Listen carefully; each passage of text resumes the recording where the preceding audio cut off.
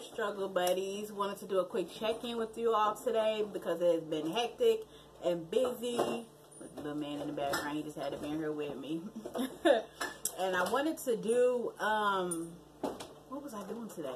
Oh, I was going to do a video today of a meal, but I'll be gone all day and I ain't ate, which is not good. I've literally been chugging water, so I didn't get that video done. But I want to check in with y'all and tell y'all what I did get accomplished today. And did I mention in one of the videos about journaling the progress? I don't know. I'm not sure. But one of the good things is to journal your progress. And so I went today and got journals. Yay! Everybody say yay! Yay! And so I got one, a black one for me, and this color for hubby, so that we can journal our progress. I got those for $1 at the Dollar Tree. There's hubby. He's over there cooking his little whatever it is he's fixing. I don't know, some bell peppers or something. Red bell peppers. And I got this. Let's see, trying to make the light not blurry, but I got this pack of pens. There's 12 pens in there for $1. I got all 3 of those items at Dollar Tree. Y'all know, if y'all don't know, you gonna know that's my spot. I love Dollar Tree. I try to go there and get everything I need to get when it comes to stuff like that because it's so cheap, unless I find it somewhere else for less than $1. If not, Dollar Tree is what it is. So I bought these journals and they are 80 sheets. And I decided to get a smaller one because I didn't want it to be overwhelming for us, since this is going to be our first time journaling. I didn't want it, you know, to be too much. You know, you get big journals and then it be them long pages and you think you got to fill that whole page out. Like, that's just, I don't know if that's just me in my mind. Most people think that, but in my mind I'm like, if I journal that day I got to fill the whole page out, or it's like I didn't do enough. So I got the smaller ones just to get started, and they are this size. Let me go to the first page. They're this size right here like that, so it's not, you know, nothing too big, too hectic, doesn't drive you crazy and make you think you got to write a 4-page letter or something. Hey, hush. That's why you can't have kids in the background, y'all. And so I got that size because I felt that'd be good for me, because I journaled before, so I like that size. And then hubby, I don't think hubby's ever journaled. Have you ever journaled? No, not really. Okay, hubby's never journaled. So I figured that size would be good for him as well, to get him started. And it's just something simple. Like, it doesn't have to go into a lot of detail. It's just basically to help us stay on track, help us stay focused, help us clear our mind, you know, get anything off our chest that we feel like we need to get off our chest. My bad, y'all. I'm trying to glare. It be hitting my glasses bad. But I just kind of feel like it would be encouraging and uplifting to keep track of our day-to-day progress. But you don't have to do day-to-day. You can do every other day. You can do weekly, however you want to journal. I want to journal day-to-day, me personally. It doesn't have to be in-depth. Like I said, just something simple, something to track your progress, something to where you can get it off your chest, like, okay, I did good today, I did awesome, or I had a bad day, or I didn't have such a good day, or this is how I was feeling on this day, which caused me to go and eat these foods, or something like that, you know, just to kind of see, something to go back and look on throughout your journey, to see what you can work on, what's good for you, what things might cause you to get off track, what things help you stay on track, what things motivated you and uplifted you.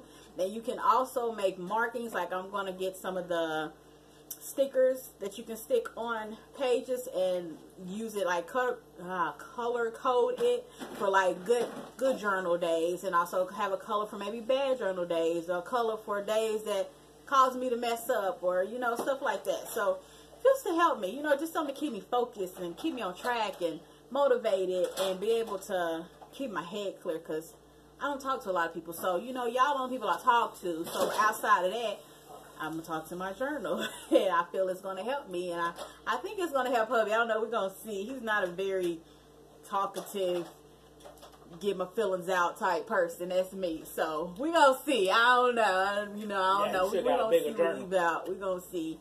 Come up here and talk to people, y'all. He eats, so he didn't want to be all in the camera smacking like crazy.